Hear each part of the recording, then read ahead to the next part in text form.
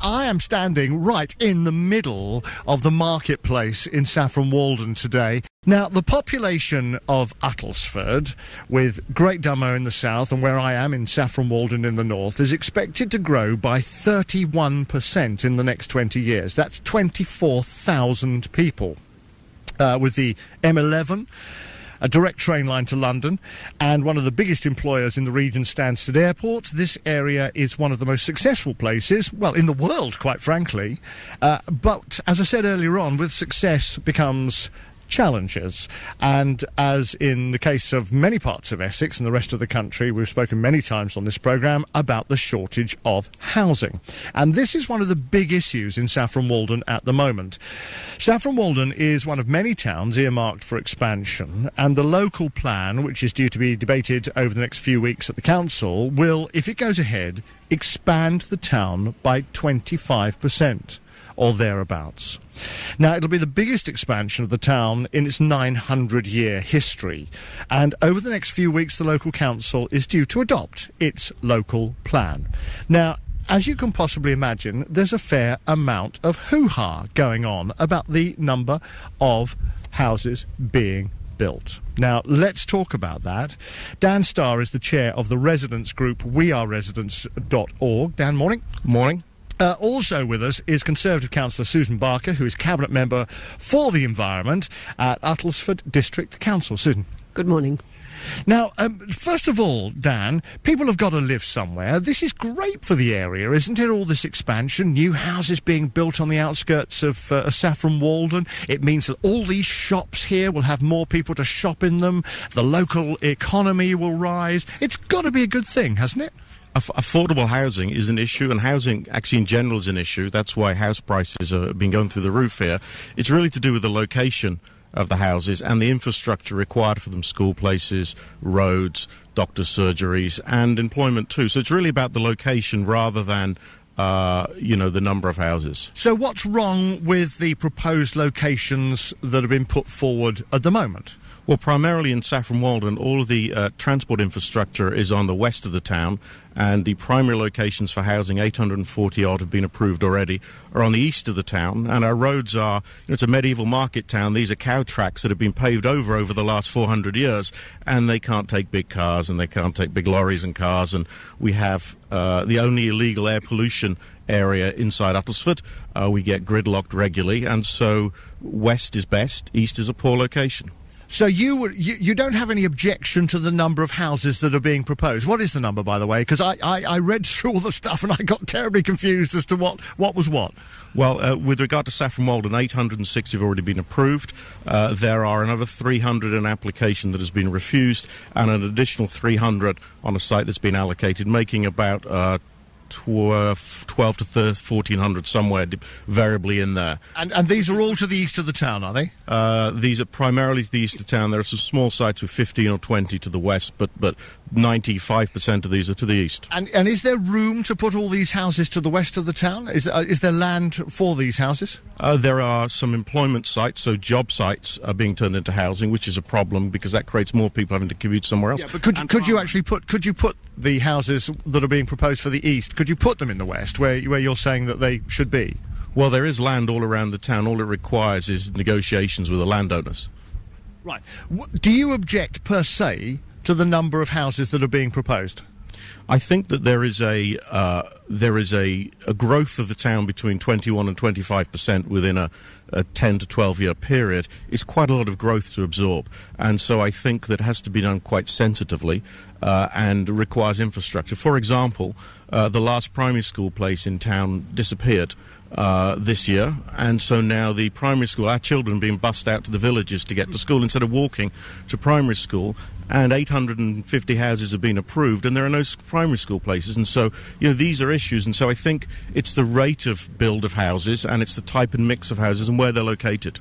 Susan Barker, you're portfolio holder for the environment here. You're putting too many houses too fast in the wrong place. Would you agree? No, I certainly wouldn't agree. Saffron Walden is the largest town in Uttlesford. It is not unreasonable that a town that is currently 7,000 is looking to grow by around 1,200 houses over the next 15 to 16 years. These houses are not appearing tomorrow. This is a long-term plan through to 2031. And if approved by the inspector, the houses will be delivered over that long timescale, along with infrastructure such as roads and schools, as are required to make the whole thing viable. But are you putting them in the wrong place? Because, as Dan was saying, they're being proposed over the east side, and all the infrastructure and the roadway networks are over on the west side. It seems a bit of a silly place to put them, really. The way that houses are allocated to sites is that one has something called a strategic housing land assessment. The land has to be available, and it has to be put forward by the landowner. On one side of town, land was put forward by a number of landowners. On the other side of the town, the land is owned by Audley End Estates. Audley End Estates have not put land forward. We cannot allocate housing on land that has not been put forward for development. But surely, if the land that is available, and let's face it, if you're a landowner, you're going to be biting your hand off to sell the land, aren't you? Because they're going to make a huge amount of money out of this. If the land is simply in the wrong place, surely it shouldn't be built on, should it? I wouldn't say it was in the wrong place. It is adjacent to the existing town development.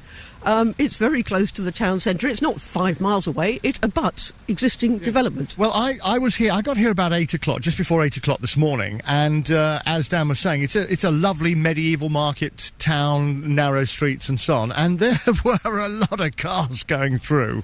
With all these extra houses, isn't the town going to become gridlocked? The county council, who we have to consult with over expansion plans, not just in Saffron Walden but throughout Uttlesford, have come up with a number of mitigating junction improvements and roads and parking restrictions that they hope will help the flow. The flow is bad now. It is a medieval town. There is no logical bypass for the existing residents. Why is it busy here at 8 o'clock in the morning? There are 190 shops in Saffron Walden, only 15 empty, thank goodness, a very thriving town. 190 shops, there's a lot of staff coming into work, let alone people coming into offices. Oh, come on, the people were coming through the town as well, weren't they? I mean, it's not all staff for the shops, is it? Of course not. People go to Audley End Station to commute to London, very popular, it is a big commuter centre. We recently won, Best District Council in the country, best place to live. No wonder people want to live here and be here. It's a lovely place to come to and visit. Now, it has been said that because of the Section 106 agreements, which what is the Section 106? Just explain it to me simply.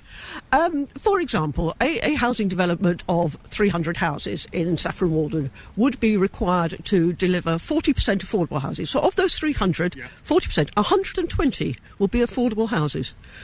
Last year, we allocated 96% of our affordable houses built to local people, local Uttlesford residents on our housing waiting list. We have a housing waiting list of 1,500 people. So under the 106, we require an element of affordable housing. We may require roads, we may require contributions to upgrading sewage works, we may require, as we have done on one planning application, a contribution towards a new cycleway to the station. So basically a 106 is a deal between the local authority and the people who are wanting to build on the area that, right, we'll give you planning permission if you give the society back this, this and this, yeah?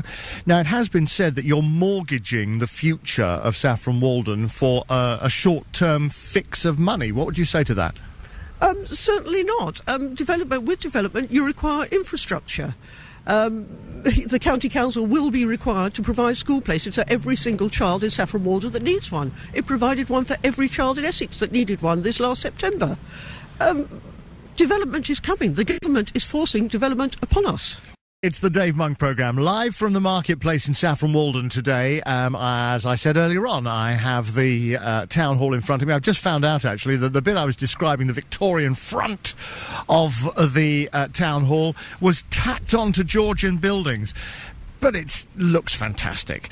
Now, they want to keep it looking fantastic, but what do you do about the number of people who want to come and live in an area? Everybody's got to live somewhere. That means if you've got a gorgeous place like this, a load of people are going to want to live there, so you need new houses. Thing is, How many do you build? Where do you stick them? Dan Starr is the chair of the residents group weareresidents.org.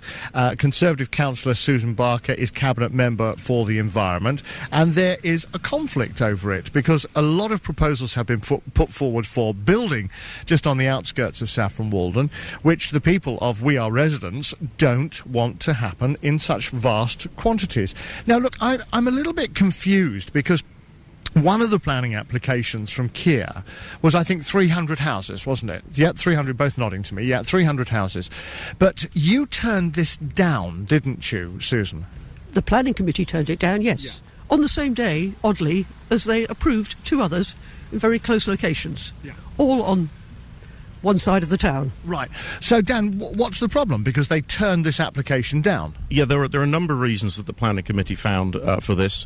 They're required to look at cumulative impacts to the environment of pollution, and those hadn't been considered properly, and clearly this was adding 300 houses on top of 847, and it is a pollution area. There are questions about school places. It's actually quite a poor application.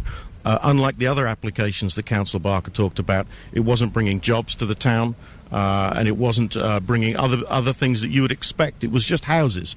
The developer's squeezing as many houses into a small place as they can. One of the main reasons for turning it down is to do with road infrastructure. Essex, in their consultation, in their report that the District Council asked them, had said that you needed a connector road for the town to move the traffic out. And this was found to be undeliverable because the landowner didn't want to sell the land.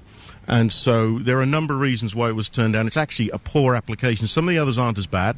This is a poor application for the town. And the Section 106 agreements we talked about earlier were particularly poor for the town. But they've appealed it, haven't they?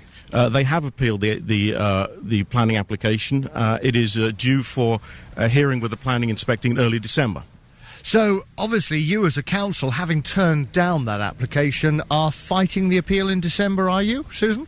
Well, first of all, can I say about the application that actually it provided the first bit of that link road. It also provided a vast amount of new sports facilities and a community hub.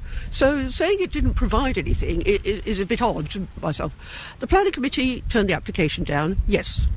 No, we are not defending that application. Why not? Because, as you started this morning, our local plan actually includes this site as part of the strategic housing for the district over the next 20 years. And this site is an integral part of that plan, which is going in front of the inspector on the 17th of November. So the council decided not to defend this appeal, as actually it's part of our long-term plan, these 300 houses in this location.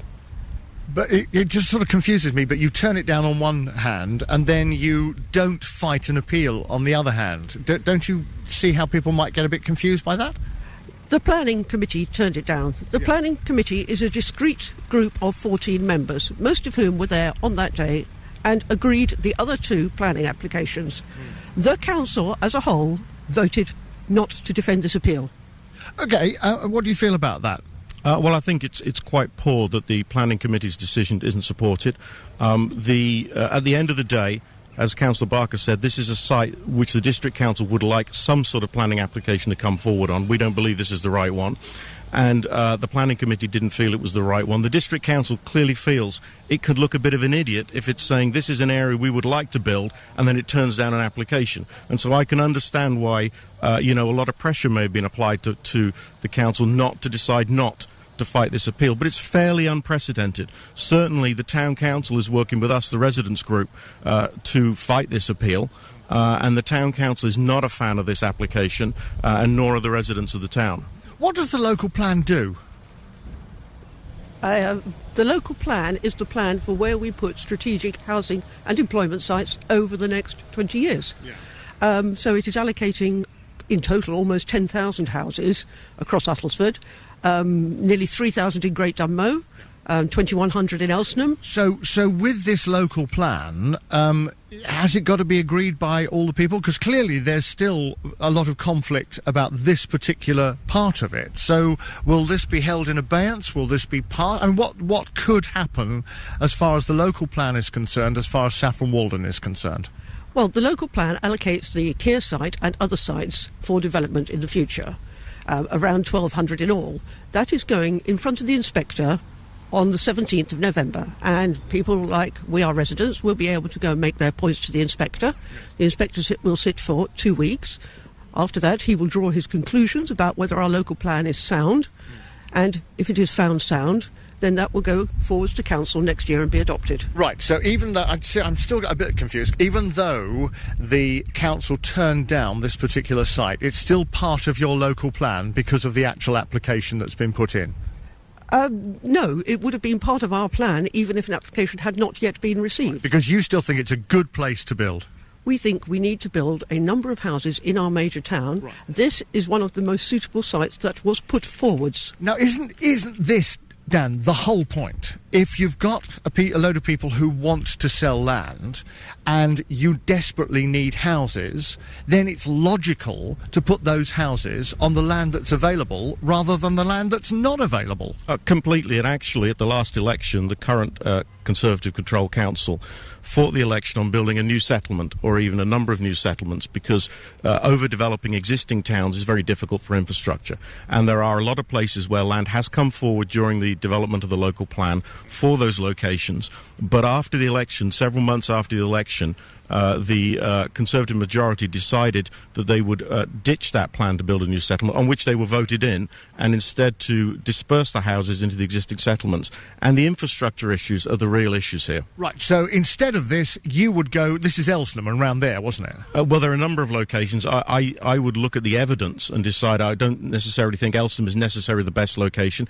It has some poor infrastructure places too. But the point is, a new settlement rather than expanding this existing settlement. I think so, because as you roll it out, all the schools come along and all the roads and all this. In fact, what's interesting with the local plan hearing, I got a letter from the inspector yesterday saying that the Highways Agency is concerned about the lack of provision of highways, of major roads, with regard to this local plan. So there are questions being asked. It's going to be a difficult plan at the hearing. OK, thank you so much to both of you for coming here today. And obviously, we haven't reached any sort of resolution on this, and things will develop, no doubt, over the next few weeks and months. Thank you so much to Dan Starr, who's chair of the residents group weareresidents.org, and to Conservative councillor Susan Barker, who's cabinet member for the environment at Uttlesford District Council. We are in the marketplace in Saffron Walden today. If you've just joined me, thank you so much for choosing BBC Essex and the Dave Monk programme. It is absolutely charming here. Now, I'm joined by three people who are steeped in Saffron Walden. I think that's the way to put it. Judith Rodden and Karen Birch are from the Walden Local paper, the Walden Local. Morning to you. Morning. Good morning. And also Nicola Slade, who is from the Mocha Café Diner. Hello. Hello. Now, Nicola, to start with, what's it like having a business in Saffron Walden? Because it's a tourist destination. You've got a lot of local people here as well. I mean, it must be gorgeous, isn't it? It's wonderful. We really enjoy being in Saffron Walden. We've been here 47 years as a family-owned business. 47 years? 47 years the Mocha Café Diner has been operating. Bought from father to son, and now we run it with our brother and sister still work there. We are open 7 days a week, and we have a... Cut the plug, girl. I'm talking about trading. It's great. We have a great loyal customer base that come in midweek, and at the weekends is when the town is really busy. Yeah. But midweek, there are people in the town who do come here. For you as a local trader, what are the main issues that you find? What are the main problems, the main issues that people talk about? Coming into Saffron Walden has to be the traffic problems around here, digging up various roads, building the new housing estates around here. There is a lot of disruption coming in and out of Saffron Walden. So people do say they can't be bothered to come in because they have to sit in traffic so long. Also, the parking issues. They say they can't get parked and they get tickets, particularly on bank holidays and Sundays, which is unusual. They're kind of one of the main issues that we hear. And what about you actually trading here? Because a lot of small, medium-sized businesses have had a torrid time over the last few years, haven't they? They have. I think the thing that we've maintained is our buying, making sure we're not overbuying, making sure we're not overspending. We do loyalty cards for customers to try and get them to come back in, and say we just do what we do and do it very well, and hope to keep them coming in. So a local business, an old business, but you've got to move with the times. Yes, you have. Things like, on the internet and updating what you're doing, the specials board, things like that. We have, everybody has to move on, yeah. Now, Judith Rodden from the Walden Local, I was reading your reports last night about the local housing situation. This has got to be the main problem at the moment, hasn't it? It has, and particularly the lack of affordable housing for local people who want to stay in the area, which has been a big problem. But you see, I had two people on earlier on with different views, and on the one hand, you realise that you've got to have more housing. On the other hand, people say, well, it's going to spoil the local area, the infrastructure won't handle it. And Nicola was just saying, getting into Saffron Walden is a nightmare, parking is a nightmare. With more houses, it's only going to get worse. Yes, it is going to get worse, and traffic congestion on some of the streets is appalling. And, of course, that's leading to worsening conditions in terms of air pollution. Yeah. We already break the EU limits in 3 locations, I understand. And the District Council says, well, it will do something, but we don't know what it will do. And so far it has not done much as far as we can see. But it's remarkable when you look at this gorgeous area that you're in, that you've got pollution troubles. I mean, nobody would believe it. Well, apparently we do, according to the measurements, yes.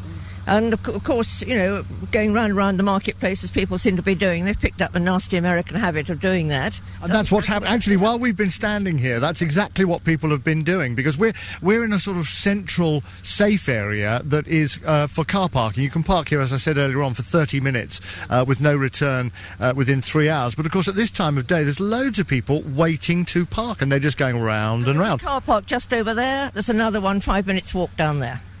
I don't know quite what it is, but it's getting worse, people are picking up the habit, I think.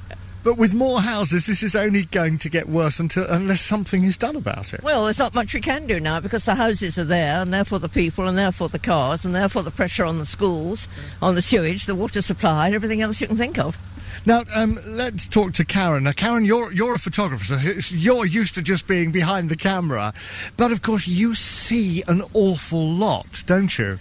Yes, I so do. And we are very, very lucky because the Walden Local is a very local community newspaper, and we work hand in hand with all of the traders and everybody, and they do feel it's their paper. So any photograph, be it any time of day, night, weekends, we're there. And that's why it's so important to preserve our local newspapers, isn't it? Yes, it is. It is. I mean, I know people can go online, but we try to promote through our paper to shop locally, because our shops are amazing here. It's a beautiful town. We've got restaurants, we've got coffee shops, the Mocha, and lots. What is this? Are you on commission or something? No. But it's a very, very lovely town. It's a very safe town. I mean, I don't know if that's been mentioned before, but we are lucky that we have a very, very safe town, and there are not many towns where you can walk about at night and not feel threatened. What about community activities? Because as a local newspaper, you will no doubt be asked, Karen, to go along and photograph lots and lots of local things happening. What sort of things do you go along to as a photographer? It could be anything from a cheque presentation. This town is phenomenal when it comes to actually charity organisations and giving their money freely. So we cover lots of charity events, lots of council events. I mean, absolutely anything, we are there. We're only a phone call away, people phone us, and we're there. And Judith, how did you come to be doing this? Tell me your history. You don't want to know, man. Oh, I do. You sparked my interest even more. I trained as a prehistoric archaeologist, and there are not many jobs for middle-aged, or, to be polite, female archaeologists around these days.